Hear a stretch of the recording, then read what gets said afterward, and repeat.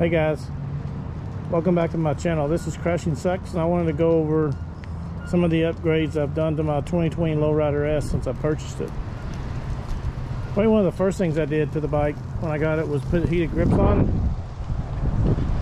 Now we ride all the time out in West Texas, and it gets pretty damn cold, but we ride in all types of weather. We just won't ride if it's been raining or if it's been snowing. But these things, if you turn it high enough, will punch through your gloves and keep your hands warm on those trips. So they're well worth the money. The next thing I had done was add the Salomon step-up seat added with the gel inserts. So for longer rides, it sure is nice. Now that's not good for real long rides, but it'll go good 3-4 hours before you start to tucker out. But yeah, I've enjoyed it so far. One of the other modifications I put on was the Custom Dynamics LED lights. Now these lights pulsate for 4 seconds to catch the people behind you's attention, so they don't rear end you.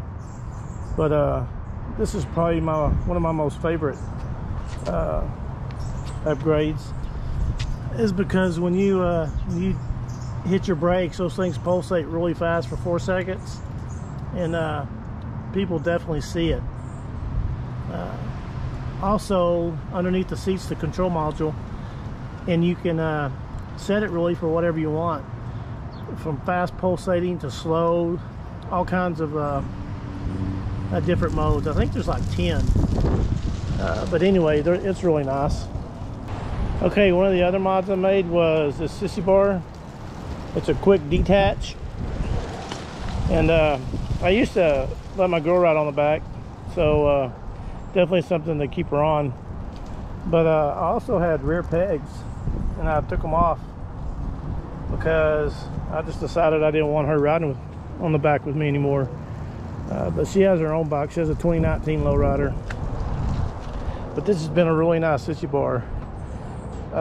Everything on the bike is Harley except for this sissy bar, and I think I got it from eBay with the quick detach, and I think it was only like, I don't know, 140, 150 bucks. And then another modification I made is I had this TBR 2-in-1 pipe put on. It's the TBR Comp S1, or I'm sorry, it's the TBR Comp S, and super nice. And I'll crank it up here in a minute, let you hear it. But my favorite one here is the upgrade I did was the Screaming Eagle 131 kit from the factory 114 to now 131. It's got all the badging. I had to change the plate there from 114 to Screaming Eagle, and then here's the front head, stage 4. And on this side it has the Screaming Eagle etched into the heads. I thought it might need to change the clutch plates, but it comes, the Lowrider S comes actually with the Screaming Eagle clutch plate, so everything so far has been really good. Then I added this derby cover, and I still have the 114 derby cover. I just like this one better. And then over my coil, Harley came out with this new cover, and I added it. And then I changed to Screaming Eagle plugs and Screaming Eagle plug wires.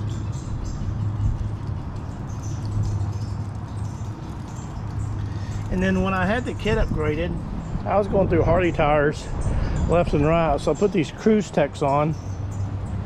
The tread design's a lot different, and I think more tire actually hits the pavement than it used to, because the ride's just a little bit different, but it's still good.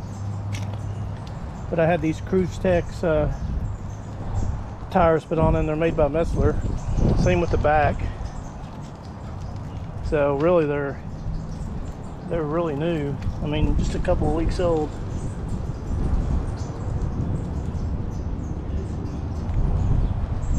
And then it was tuned with Screaming Eagle tuner, and we all know the issue with that.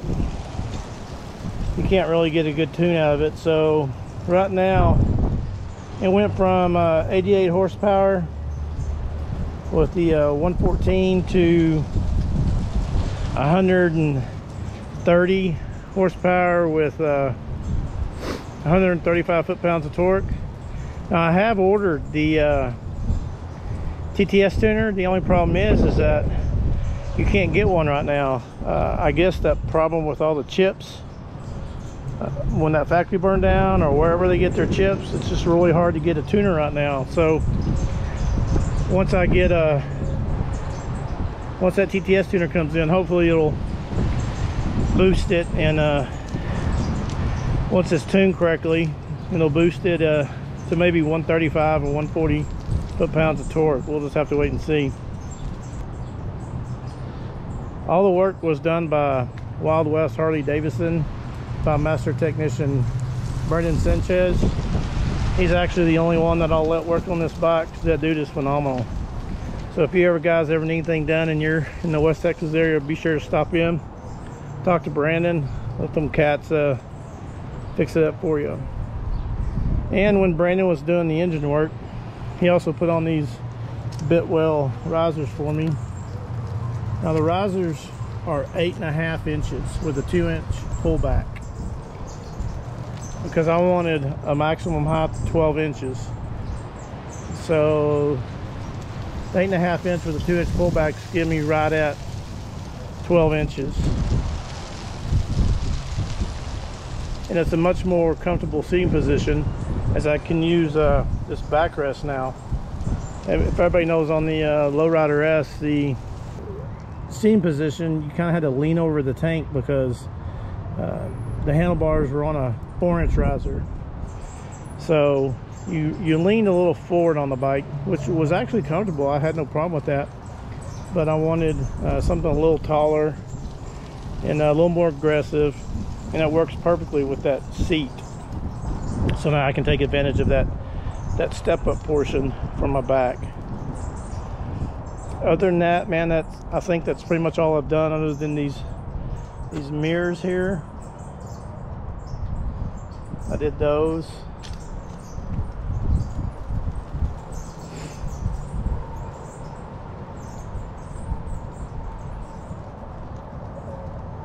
So let me give it a crank for you and let you listen to it.